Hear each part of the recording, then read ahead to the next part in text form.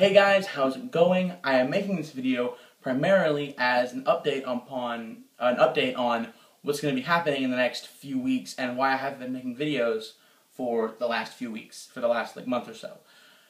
The explanation is that I have been doing finals, moving, and then my Eagle Scout. I'm finally getting my Eagle Scout. My birthday is in like a month, and you only have until your 18th birthday to do it. So I am so excited to be almost done with it. But yeah, anyway, that's one of the things that I've been doing over the last month or so. But what's really interesting, what you guys care about, is what's going to happen from here on out for the next month.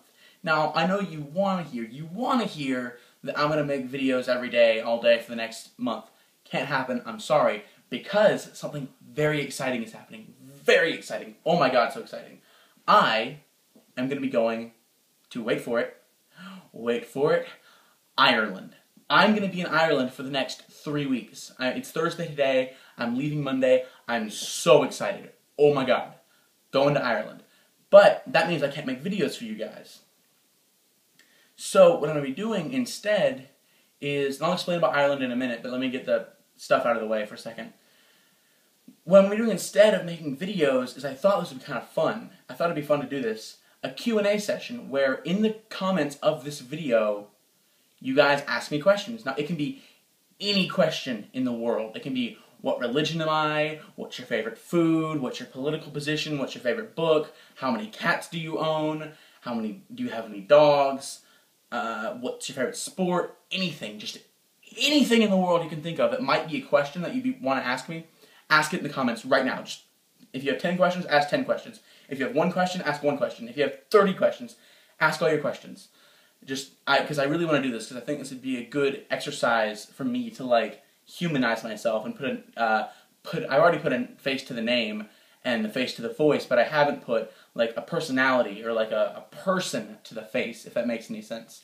So, yeah, just give me your questions, and, yeah, that is what I'll be doing once I get back. I'll look through your questions and answer all of them if I can. If I can't answer all of them, I'll answer as many as I can. Yeah, so just do that. And now I want to talk about the meat and potatoes of this video. That was it. But now I want to talk about what I'm doing in Ireland. If you're interested in that, keep watching.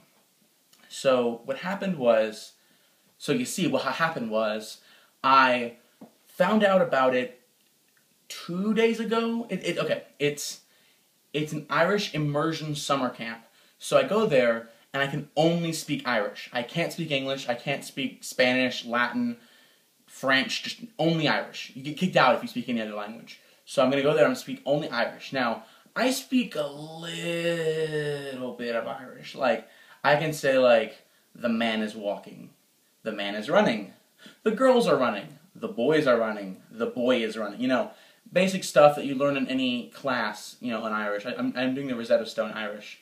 But I don't know, like, complex Irish, and if you see the lighting changing, that's the clouds coming in and out, stupid sunlight, whatever.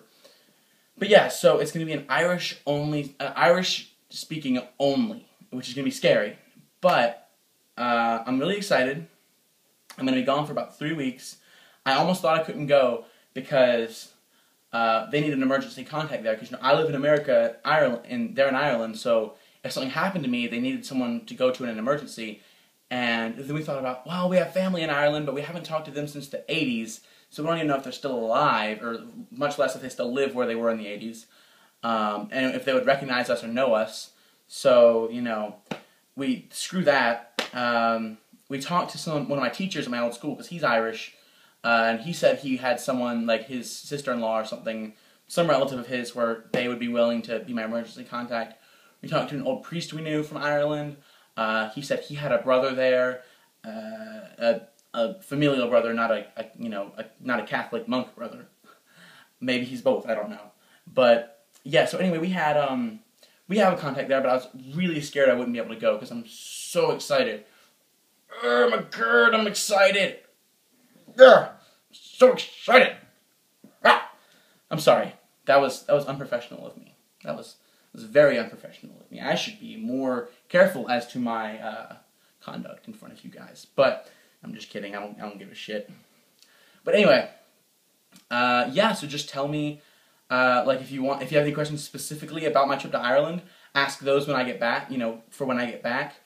Yeah, I'm really excited. I hope you guys are. I mean, it's hard for you to be excited for me, but I hope you are excited for me. I've always loved Irish stuff. I've got myths and folk tales of Ireland,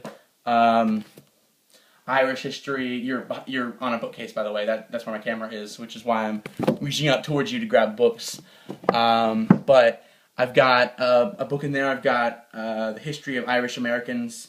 I've got a few more that I don't want to bother dragging out. But I got a bunch of books on Ireland. Basically, is what I'm saying. My grandpa's from there. I've always been interested in it, just like on like a personal level and on like a I don't know, non-personal, like academic level. I think it's a very interesting place, even separate from my connections to it personally. But yeah, so I'm really excited. I hope you guys are excited too. I hope you guys are excited for me. And yeah, so I guess I'll see you in a month. And outro. This is my outro. Making an outro. Dancing for my outro. Okay, bye.